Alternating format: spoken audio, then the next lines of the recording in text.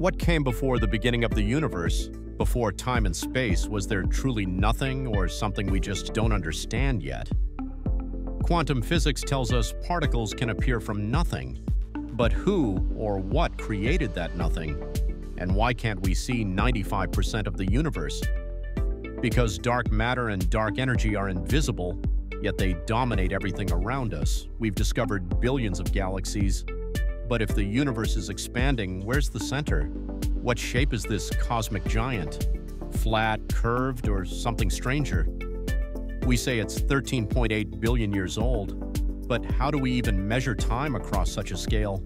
And if everything began together, why do parts of the universe look older or younger? Could time travel bridge those gaps? Or are we trapped in the present? We may never reach the universe's edge or find out what's beyond it.